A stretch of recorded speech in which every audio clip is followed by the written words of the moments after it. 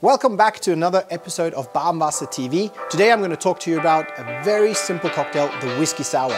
And I'm going to show you some tips and tricks why we think our Whiskey Sour at the WASSER is very tasteful. So for this drink you need 3 ingredients. First of all, a nice little bourbon. Today we're taking the Bulleit Bourbon.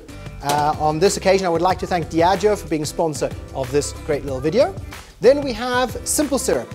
So simple syrup is very simple. You take 1 kilo of sugar, 1 liter of water, bring it to a little simmer, let it cool down, and that's how we do our simple syrup at the WASSER. And then what we also use is fresh lemon juice. It's very essential to use fresh lemon juice. And then, this is a little trick of mine, we squeeze the lemon juice in the morning and we leave it outside at room temperature for about 4 hours. In that time, the lemon juice will oxidate and will lose in bitterness. So the sourness of the lemon juice will just come forward and give that nice soury touch to a whiskey sour. As a little garnish, or it's not really a garnish, it's more kind of an ingredient because a cherry is essential to a sour in my opinion. At the end, after you finish a sour drink, just to have this little sweet whiskey soaked cherry is just perfect to finish off your drink. So I will start the drink by mixing these 3 drinks together, and it is very important to keep the specs correct on this drink. It's a sour, so you need to have the sweetness and sour mix correct, so the complexity and the flavor of the drink is perfect. So what we do is we take a nice measure of bourbon. So we take 5 centiliters of bourbon, just add that into the shaker. Then we take simple syrup. Now this is very important, 2 centiliters of simple syrup. There we go. And then the fresh lemon juice, oxidated, and this is 2.5 centiliters. Okay, very important. 2.5 centiliters of lemon juice, 2 centiliters of sugar syrup.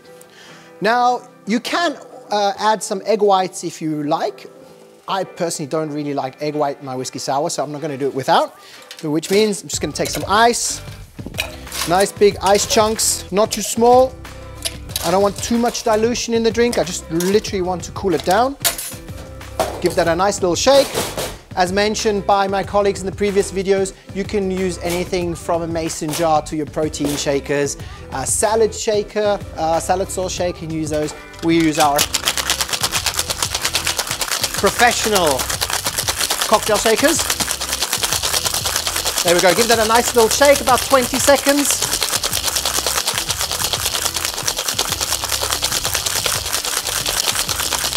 There we go, open that up. Smells delicious already. Then what you want to do, if you like, you can just add a few more ice cubes into your tumbler. You can also serve a whiskey sour straight up with no ice, that's literally up to you. And then what you do is, you strain it. You can use a double strainer like a tea sieve. So you got those little pieces of ice that you take out. You can leave them in, it depends. There we go. And then to finish it off, we just take a little cherry and a longer toothpick. I love to have 2 cherries. There we go, just add those, drop them into your glass. And there we go. There's your simple whiskey sour, homemade. Enjoy, and remember, like the video, subscribe, share us, follow us, and I hope to see you soon on my next video coming up shortly. See you guys.